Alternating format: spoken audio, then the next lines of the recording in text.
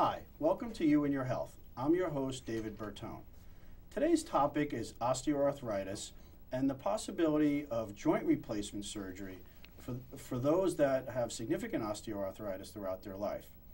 The statistics have shown that throughout the United States, over 780,000 joint replacements have been performed. That statistic rises dramatically, and in the year 2030, we predict there will be over 2 million joint replacements performed in the United States. Our guest today is Dr. Michael Cunningham. Dr. Cunningham is an orthopedic surgeon who specializes in joint replacement surgery. Dr. Cunningham has a practice locally here in Homedale. Dr. Cunningham, welcome to the show. Thank you, Dave. Tell us a little bit about your background and your specialty in orthopedics. Yes, I'm, as you said, a board-certified orthopedic surgeon. I've been practicing in the Homedale area, Hazlitt area, for approximately 15 years. Prior to coming to this area, I was in the United States Air Force for a 4-year period, during which time I gained a lot of experience not only with joint replacement but also with sports medicine types of procedures due to the active duty population. Right now I specialize mainly in sports medicine and joint replacement types procedures. I am active on staff at multiple hospitals, including Bayshore Community Hospital, Riverview Medical Center, and the Raritan Bay Medical Center. Great. And is that where you primarily perform your procedures? Yes. At the present time, all of the joint replacement procedures are performed in one of these hospitals. Okay, great. I think it's important for us, before we get into osteoarthritis and the surgeries, is to talk a little bit about, very basically, about the hip and the knee joint, because that's really where we're going to be focusing today. Right. In terms of the anatomy of the hip joint, why is this a very common area for joint replacement surgery? Well, the hip is actually the second most common joint to be replaced behind the knee, and the reasons are multiple in nature. Osteoarthritis is a result of sort of a complex process, but we think of it as a wear and tear process. So throughout life, as one ages, the stresses on the hip joint are very great. It's a weight-bearing joint, and everyday activities, whether it be walking, running, twisting and turning, in some way stress the hip joint. And so the accumulation of the stresses throughout one's lifetime and activities ultimately, in many cases, will result in the osteoarthritis, which again is a breakdown of the cartilage lining the hip joint. Okay, can you show us on one of the models what, in terms of anatomy, I know it's a ball and a socket joint. Where is this cartilage located, and just give people a basic understanding of the anatomy of the hip joint? Yes, sure. Now, these models that I'll be showing actually already have sort of a replacement prosthesis in them, but if you can imagine that this is still bone continuing up to this level with a ball on the end of the bone. This is called the femur. This is the thigh side of the socket, and this is the ball that goes into the cup, which is on the pelvic side of the hip joint. Normally, the ball and the cup are both covered with a thick layer of glassy-like cartilage, which is very smooth and has a very low coefficient of friction to allow easy gliding between the two. And this is how a normal hip joint should be and is when it's functioning well. And when that cartilage starts to break down, wear and tear, that's when people start having limited motion and pain, right? Yes, that's correct. When arthritis occurs, the cartilage will wear down, and instead of having that smooth, glassy, low coefficient of friction cartilage, it's replaced by the underlying bone, which is rough and grinding. And so now, instead of being a smooth gliding effect, there is a grinding, snapping, crunching effect. And that's why people who do develop arthritis feel the grinding, clicking, snapping sensations in the joint, because they're having this bone-on-bone rubbing instead of the glassy cartilage. Sure. Now, how does the knee joint differ in terms of the anatomy? You said it's more prevalent in terms of joint replacement surgery. Yes. Just give us a little background on some of the anatomy and how the cartilage differs in the knee joint. Yes. Well, the knee is a different type of a joint. This is a model of a knee joint, and this is the patella or the kneecap, which glides in front of the joint, and I'm pointing to the cartilages or the meniscus cartilages inside the knee joint. So when an athlete tears a cartilage, this is what is actually being referred to, which is the cushioning cartilage of the knee joint. These cartilages normally act to support the joint, deepen the space, and protect the cartilage that lines the bone. Similar to the hip joint, there is a glassy, smooth cartilage on both ends of the bone in the knee joint as well. This is the femur side, and this is the tibia, the shin bone side. And in between is the protective, cushioning meniscus cartilage. Now, many times, again, because the knee is a weight-bearing joint, it also undergoes the stress of everyday life. There are many twisting and pivoting activities that occur, and this stresses the ligaments and the cartilages around the knee joint, many times resulting in tears of the cartilage, which in turn creates inflammation and pain and exposes the underlying articular cartilage, the smooth glassy cartilage, to damage. And as a result, with time, as these cartilages start to wear away, or in many cases, a patient may undergo a knee arthroscopy to remove a torn cartilage. This exposes more of the articular cartilage to stress, and with time, that cartilage starts to wear away, resulting in, again, that sort of bone-on-bone deformity that we talked about with the hip. Okay. Now, obviously, there's several risk factors for this to happen. There's traumatic reasons for people to undergo joint replacement surgery, but let's talk about more of the routine degenerative joint disease that we see leading to joint replacement surgery. So what are those risk factors for people to think about? Right. Well, commonly, as one ages, one develops a greater chance of developing osteoarthritic change. Now, some people, for reasons that are not quite clear, are more susceptible to developing these kinds of changes. And trauma is definitely related, and microtrauma on a daily basis, quote-unquote wear and tear. Okay. But there are also genetic reasons. Osteoarthritis does tend to run in families. We're not quite clear on the exact genetic reason why this occurs, but it's known to occur.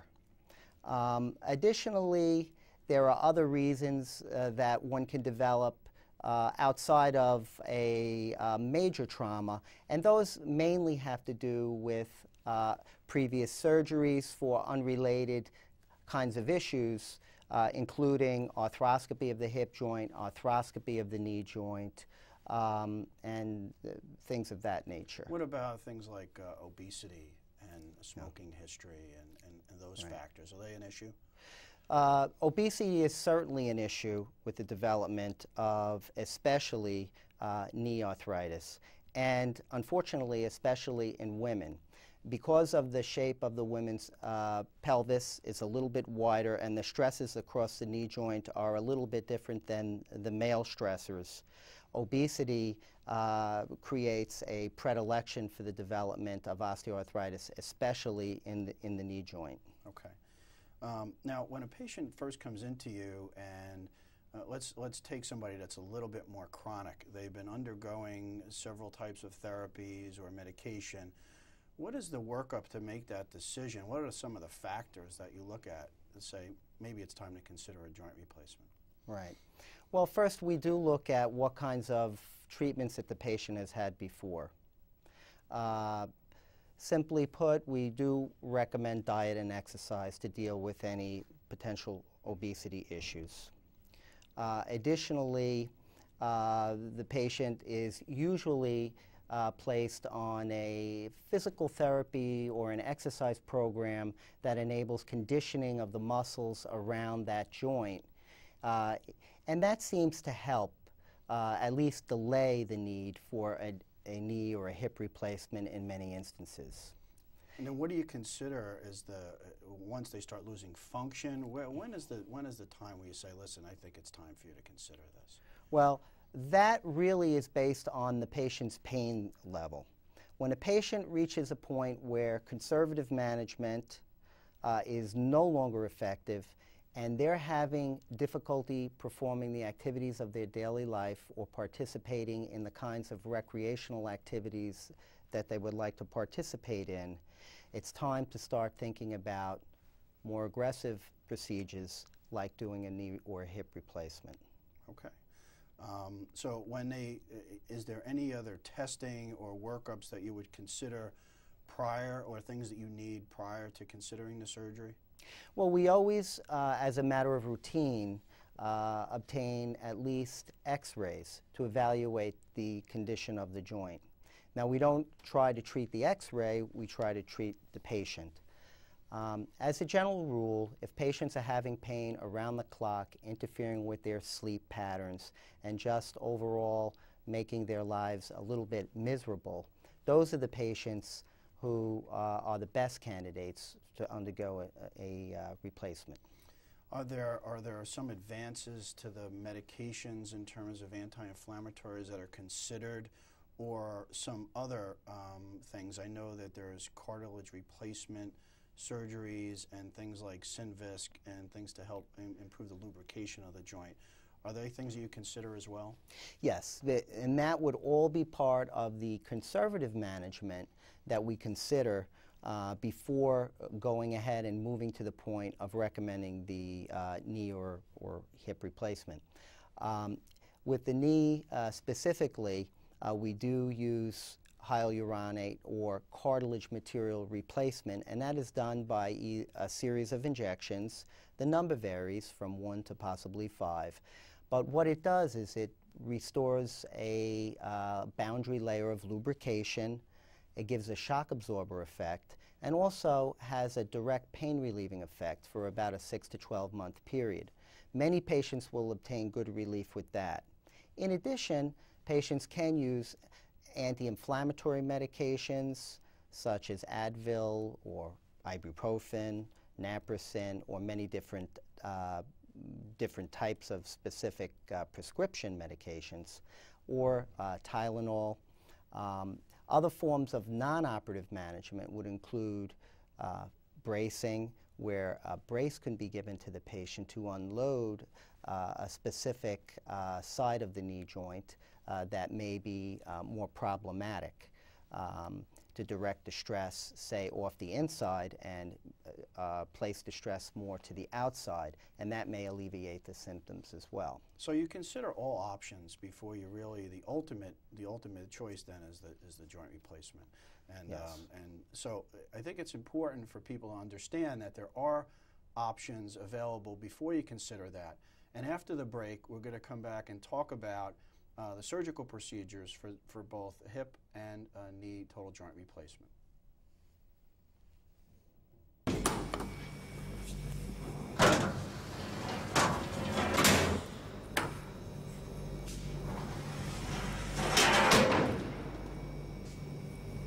This kid died from using illegal drugs. And this kid died from using prescription painkillers. Now you tell me, which one's more dead? Talk to your kids about prescription drug abuse. Welcome back to You and Your Health. I'm your host, David Bertone. We're speaking today with Dr. Michael Cunningham, an orthopedic surgeon, and we're talking about osteoarthritis and the possible need for joint and hip joint and knee joint replacement surgery. Dr. Cunningham, again, thanks for coming. Thank you. We're talking about the workup in terms of the patient for joint replacement surgery. Let's get into the specifics of when you do a total hip replacement surgery, what are some of the prosthetics that are involved, and what are some of the expectations that people should have? Sure. In the hip replacement surgery, I'll show a model here. What we typically do is replace the worn-out portion of the acetabulum, which is the cup side of the pelvis, with a new prosthetic cup. Now, these cups can be of different materials and designs. The one that is shown here is a metal cup. And so this cup is usually what we call press fit, or actually pressed into that acetabula space and achieves a very tight fit. On the femoral side, or the thigh bone side, there is a stem which is placed down the shaft of the femur bone or the thigh bone, and onto that stem we place the ball, and this can also be many different types of materials. In this case, it is a metal one, so that the two will articulate back with each other in the fashion of a normal hip joint. Now, how long does a procedure like that typically take when you do the surgery? The length of the procedure varies, and it can depend on the difficulty level given the severity of the deformity with the patient, but typically it can last 1 to 2 hours. And you talked about some of the materials. When you say metal, what type of metal is it? Is it an alloy? Is it a titanium? People often have that question. That's a good question, and there are different metals that can be used. Alloys are very common, and they're a cobalt chromium type alloy. Additionally, there is also titanium, which is used. Now, both of them can be used in similar applications. The choice is really left up to the operating surgeon to what he feels is the best choice of metal to use during that procedure. In addition to the metal alloys, there are also other composite type materials, such as ceramic materials or combination metal ceramics, which can also be used. And again, this is left up to the surgeon's preference. And is there a gold standard, or is there something that lasts longer or has better wear or better function when you make that determination? Well, on today's prosthetics, there really is very little difference between many of the leading manufactured brands. They're all of very high quality, and the studies don't actually point to any one bearing material being substantially better than another bearing material at the present point in time. And so we cannot unilaterally say to use one type of a material over another. Now, I know years ago there used to be a debate about using cement and not using cement. Is that still an issue, and do you still use cement in certain cases? Cement is still used in both the hip and the knee. We very rarely now, however, do we cement the acetabular side or the cup side of the hip joint because of the success rate of the uncemented cup. The stem on the hip can be either cemented or cementless, again, depending upon the patient and the surgeon's preference. The same can be said for the knee. The knee joint will typically be cemented in many cases, but again, it can also be uncemented. All right, so let's move on to the knee joint if we can, in terms of the knee replacement and what's involved with that particular surgery. Take us through a little bit about the different components and what you use to make that decision. Sure. The front of the knee is covered by the kneecap or the patella, and in this model here, there's been a plastic-shaped dome which has been placed on the surface of the patella. So this is a patella replacement which is done in conjunction with the rest of the surgery. There are, however, some instances, again, given the surgeon's preference and the patients that are being operated upon, cases where the patella may not be resurfaced or may be left alone.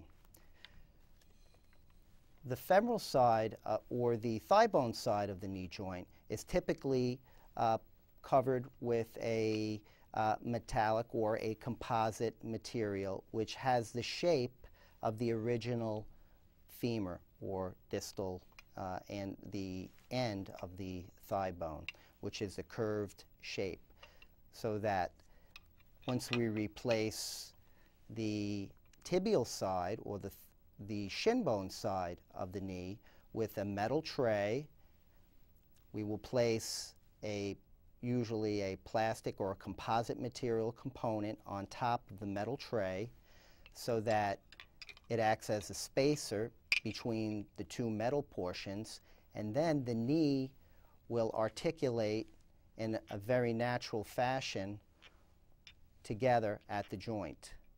And the kneecap will lay on top of that as well, making a very smooth and flexible joint.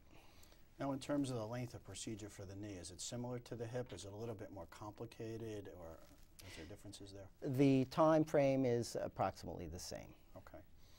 And in terms of precautions, when you make the decision or you have the conversation with the patient, it's time to do the joint replacement surgery, are there things that are kind of contraindicated that you would say you may not be a good candidate for a joint replacement surgery at this time?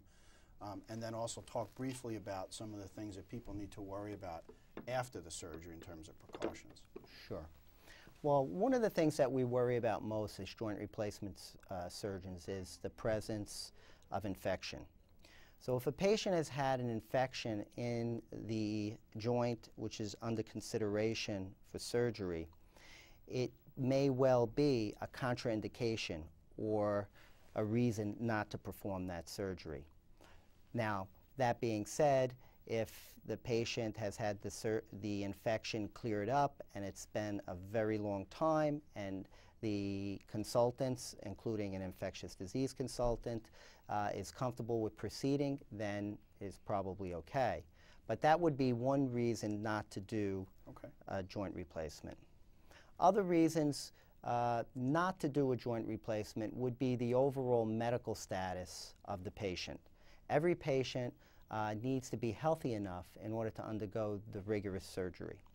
And if a patient is not in the cardiovascular state to undergo a major surgery, that would be a contraindication. Okay, now what about after the surgery? What are some of the things that people need to be concerned about in both the hip and the knee replacements? After the surgery, we have to take things rather slowly at first. Typically, a patient will be in the hospital for a few days, up to 3 to 4 days, and then they will move to what we call a subacute rehab setting, or in some cases an acute rehab setting, where they will start to undergo a physical therapy and training program. Now, this involves with the knee basically progressive range of motion and gait training. We have to be careful, depending upon the type of implant that's put in, that it is not stressed too heavily during the early stages of the rehab.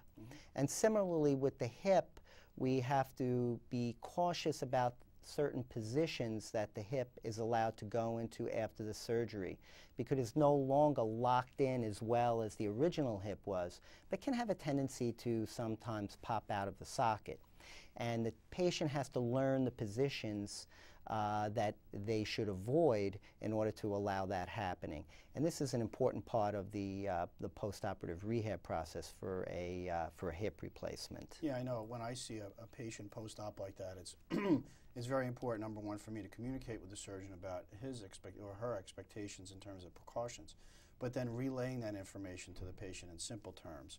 Things like, not bending forward and tying their shoes, not twisting on it, not crossing their legs, simple things like that that can cause the hip to dislocate. Now, how often does that really occur? I mean, in my 22-year career, I think I've only seen one hip joint actually dislocate. Right. Is it still pretty rare? I think that it's getting more and more rare. Okay. The designs of the components have changed. We've changed some of the sizing of the heads or the balls that we use on the ends of the stems typically, and this all acts to make it a more stable joint. And so we're seeing less and less dislocations in the more modern era. Okay, and another common question people want to know is, what can they go back to? What are the expectations in terms of their functional level, and what are things they absolutely need to avoid? Right. Well, most people can get back to a moderate level of activity. As far as sporting types of activities are concerned, golf, swimming, light tennis, bowling, things of that nature are fine. Of course, none of us as joint surgeons like to see a patient go and play tackle football or rough competitive sports. We all kind of hold our breath when the patient says they want to do that. But the low impact, light kinds of recreational activities are perfectly acceptable. In fact, that's the whole goal, to be able to get the patient back to an active lifestyle so that he can do the kinds of activities that they really get enjoyment from. So jumping out of a plane is not something they should be doing? Unless you're an ex-president, I would say no.